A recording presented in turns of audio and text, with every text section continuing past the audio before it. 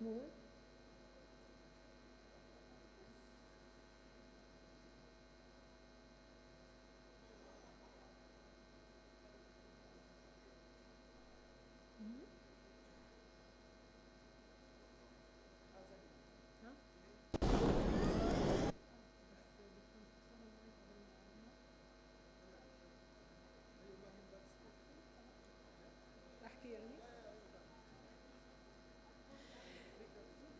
Huh? Yes. This talk will rely on the speaker's expertise as a military expert, demonstrating how high-tech weaponry is defeating the world's second most powerful army. This talk will include advanced weapons technology that are game changers on the battlefield. Welcome Jaytuck, bestseller author and global speaker at jaytuck.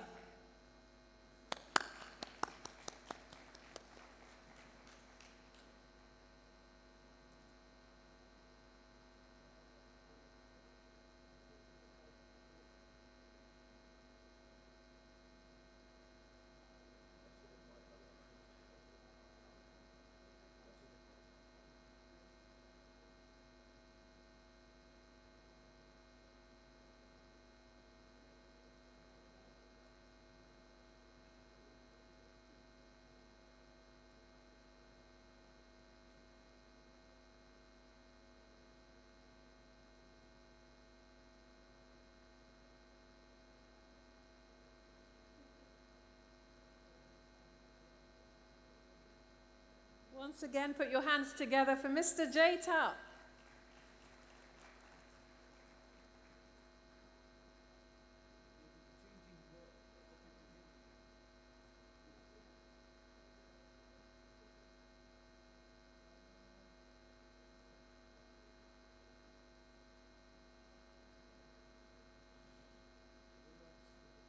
So now we do a test, test, test. I think I'm on the loudspeakers. This is good. Hello, I'm jaytuck. I come from New York City. I'm a specialist in military technology. I will be talking to you for 20 minutes about why and how artificial intelligence is deciding the war in Ukraine. How artificial intelligence is helping the Ukrainians win a war against the second largest military power on earth. It's not a war really between Ukraine and Russia. It's a war between Russia and United States technology, because the decisive factors in this war have been U.S. technology. And I'll be showing you some of the instruments and technologies from AI and how they work. And this is my clicker? No.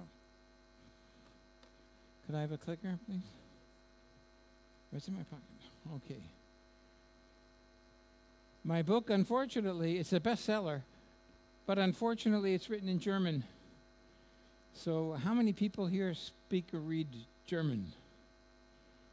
Okay, one. The rest of you will have to get the text from my other edition. That's in Chinese. Probably not much help. But on my website, jaytuck.com, there's a lot of information. There are a lot of speeches in English and in German. And I would like to start by talk with a piece of Hollywood, so you have a little bit of entertainment, okay?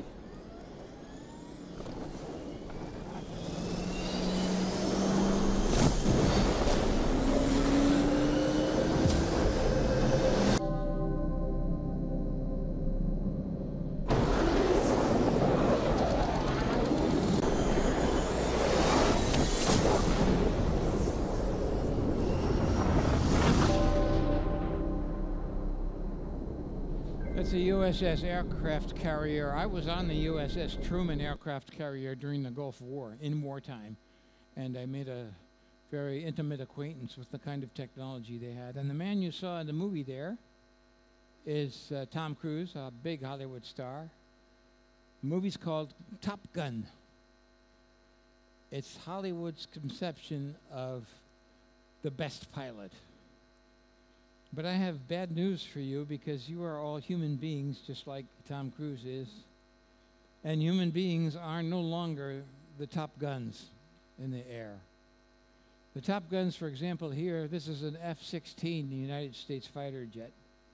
If you look in the cockpit of the F-16, you don't see Tom Cruise or any other pilot.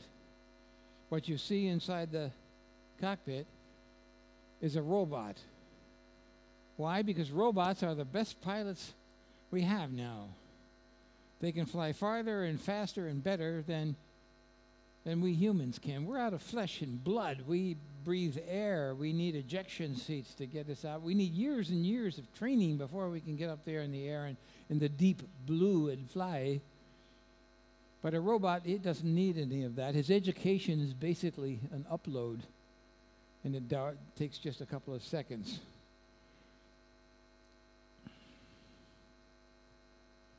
Come on now. Okay, so this is what human pilots need up in the air.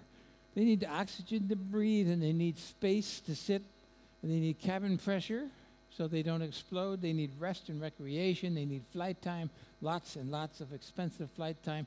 An ejection seat if there's a problem. They need training, and hopefully on the day that they're off to work, they didn't have a fight with their wife, because we're also subject to emotional things.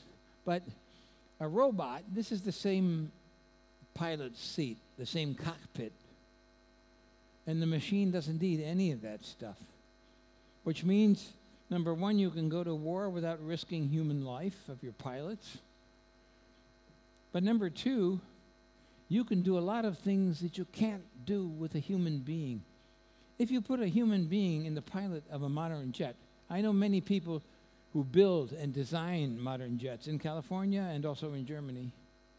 They can do amazing things with the design. They can fly at close to the speed of sound, a left turn.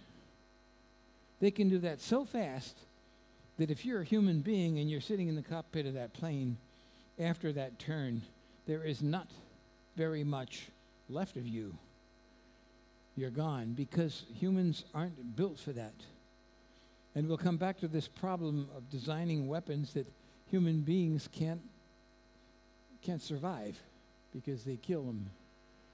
Now, when I was a cub reporter, young guy getting started, I made lots of these charts for the TV station where I worked. And we always counted up the weapons of the Warsaw Pact and the weapons of NATO. And we counted all of the tanks and the airplanes. And we figured out who's in a better strategic position to win the war. And the Warsaw Pact was way above NATO. In modern warfare today, these charts don't mean anything, as we've seen in the Ukraine. Putin went across the border from Russia into the Ukraine with 10,000s of modern tanks. And he figured he was going to be in Kiev within 24 hours. And he still hasn't gotten there, and he never will. His problem was he depended on these old-fashioned, old-time charts, which don't mean very much. You take a modern American weapon called the Javelin. It's a tank attack weapon. It's a rocket weapon. Now, the tanks of the Russians, they have very thick armor on the sides. Steel, very thick, very strong. And they also have an exploding counter armor. So if a rocket hits the side of a tank, both explode, they neutralize the explosion, the tank survives. It's a tank defense strategy. The trouble is the modern Javelin rocket, it doesn't attack from the side. It flies by itself. It decides where it's called fire and forget. You shoot it, and then you don't have to worry about it. It finds the target, even if the target moves. And then, in the very last minute before it hits the tank, it goes straight up in the air. Exactly. You know the Javelin. This gentleman just made the right-hand movement. Do it again. Yeah, it goes up, and, physics, it goes up. What goes up comes down, which means it hits the tank on the top. And on the top of a tank, there is almost no armor, almost none. So it goes right inside and it kills the people. And I've talked to several people who've been in combat with javelins. They say, one javelin, one tank. Second javelin, second tank. It's just pop, pop, pop. It's very, very easy to kill the tanks. Weapons have gotten smart, and I'd like to give you a very quick history of smart weapons. I was in the Gulf War. That was the airport in Kuwait back in the Gulf War. And the weapon of choice back in those days was the cruise missile. That was hot stuff. A cruise missile, you could program it to fly over 250 miles across the territory. It did what they call territory hugging. It would go up over the hills and down into the valleys, and you could program it to hit a high-rise building in the 6th story in that window, and it would fly in there and explode. Now, that was hot stuff back then, but the second time I was in the Gulf War on the aircraft carrier, they had changed the weapon of choice, and they'd started using what they call fall bombs. These are the opposite of smart bombs. These are stupid bombs. All they are is an explosive charge wrapped in steel. You drop it from the airplane, it falls down and explodes. They can help it a little bit. Boeing made these little wings which would electronically guide the thing in. But the advantage was a cruise missile costs $2.6 million. One. A fall bomb costs $62,000. Basically nothing. They're much more attractive. But we've moved on from there. Today, the weapon of choice is the drone. This was taken at a secret drone base. That's a killer predator drone in the picture. No pilot, no danger of human life. Great precision. They fire Hellfire rockets from under the wings. They can hit an individual car, a truck, a building, or a moving target with no problem. And there used to be some problems with what they call in the military language collateral damage. Military technology. What they mean is people, innocent people getting killed with an attack. And President Obama was concerned. He wanted to reduce the people killed in these explosions. So he developed a new kind of bomb, so which instead of having an explosive charge, they put machetes on it, knives.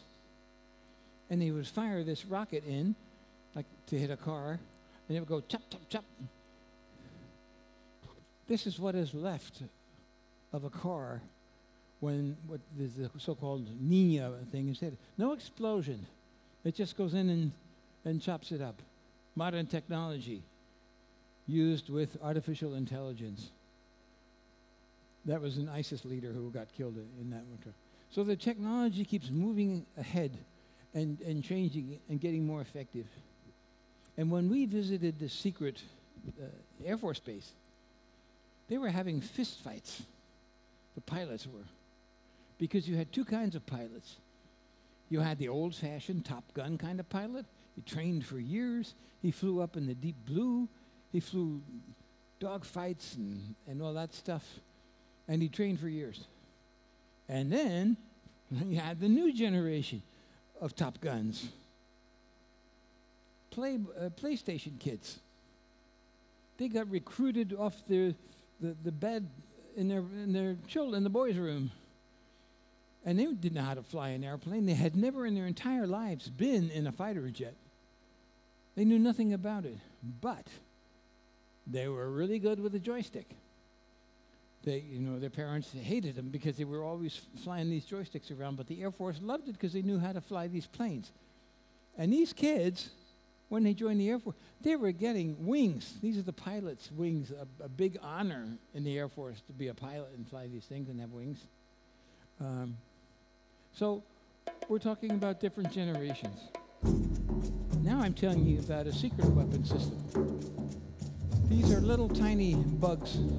They're called micro weapons.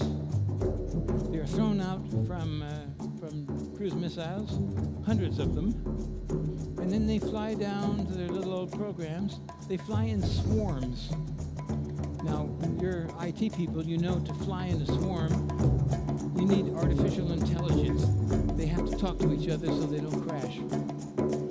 So they fly in, and they can fly into a tank's gears and break the motor. Or they can do what this little bugger does.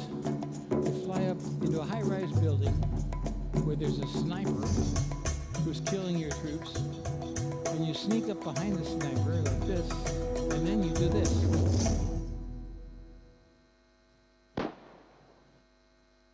And it's very effective. Now, this little film here, this was not made in Hollywood. It was not made by Marvel or Spielberg. The film you just saw is an official United States Air Force film. It is not normally released.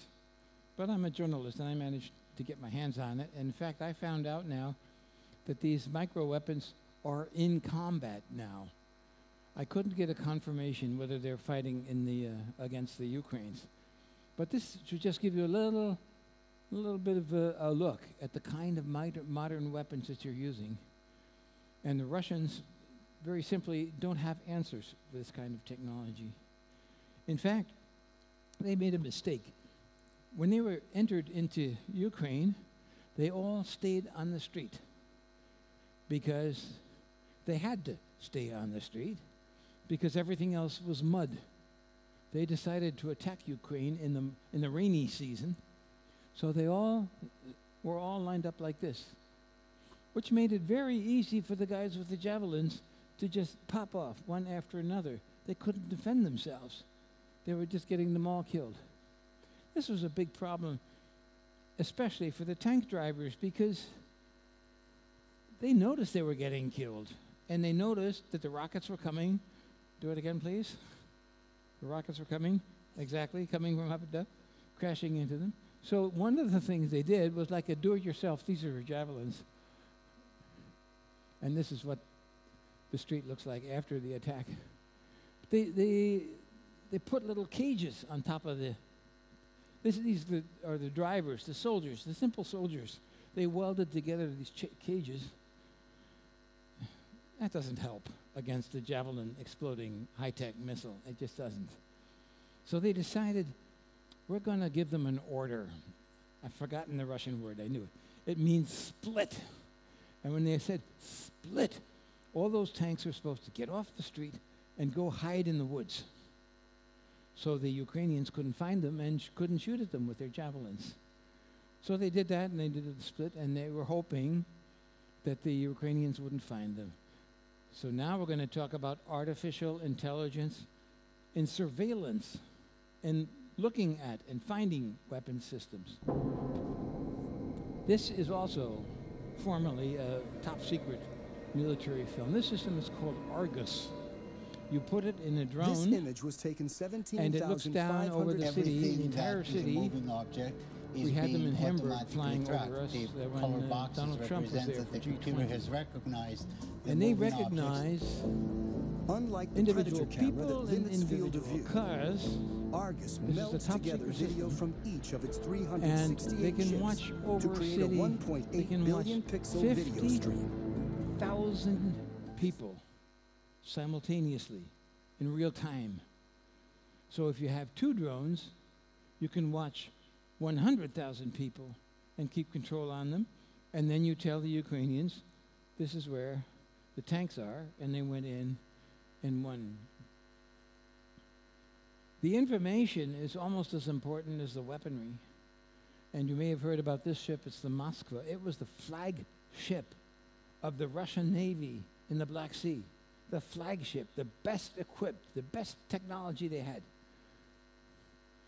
Ukrainians sank it because they had another kind of drone that they used. All drones don't fly in the air. You can have them on the ground as a tank, unmanned, or you can also have them on the ocean as an unmanned boat. And the Americans have drones. Where are they? No, wait a minute. Okay, I don't have the picture of the drones.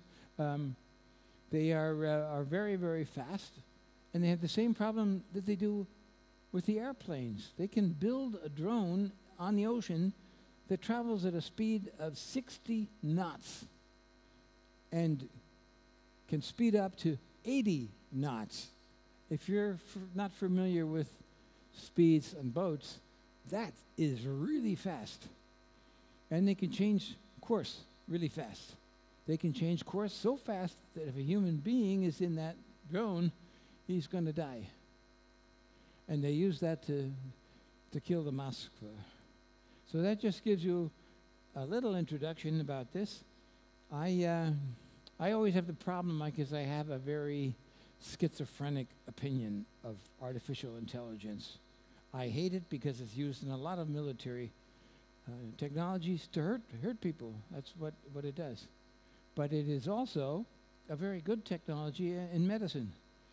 It's saving millions of lives around the world today, right now. And I had a second talk planned. It was supposed to come after this. This was like the bad cop talk, and then I had one about the good cop. But they changed the scheduling, and I did that this morning, so I'm afraid you missed it. But if you look at the websites I have, you will see how around the world, at great speed and with great competence, artificial intelligence is saving human life. And I think there are a lot of companies here in Jordan who are working very, very intensively on this technology, and they're out here in the rooms in front of you. So thank you very much. My time is up.